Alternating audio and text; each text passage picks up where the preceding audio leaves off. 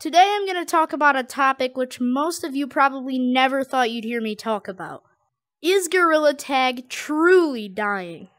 People have said that it's dying recently since the number of players online each day has gotten down to roughly 20,000, and the average a few months ago was probably 55,000 players online a day, but that's just a guess. And people think that means that Gorilla Tag is dying. But I'm here to explain why I think Gorilla Tag isn't dying and why it won't be dying for a while now.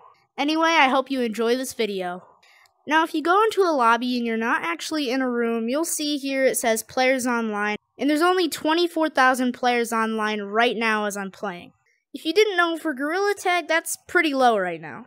So I think Gorilla Tag isn't probably going to die for a while because of this. So we have all these holidays like Christmas and Halloween and just things like that, and that brings a lot of new players to the game usually, especially Christmas. If you ever played Gorilla Tag in Christmas, you know the player count jumps. It literally skyrockets.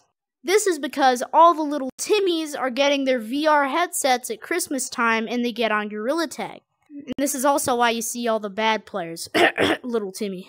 And that's one major reason why Gorilla Tag won't be dying soon. Every year, there's always going to be a new group of players that join the game. And there's also people who actually want to save money for their VR headsets too at any time of the year. And I actually did that myself. There's also a few other reasons why Gorilla Tag probably won't die soon, such as interacting with your friends, maybe hopping on and just playing a game of tag or mini games when you're in Gorilla Tag. Or maybe you just want to try and go and buy some cosmetics or something, or just try and do different things in the game, such as challenges.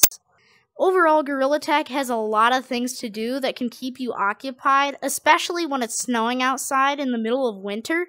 And this is why Gorilla Tag probably won't die soon. Also, another quick reason is because they have things like the seasonal cosmetics, as you can see here.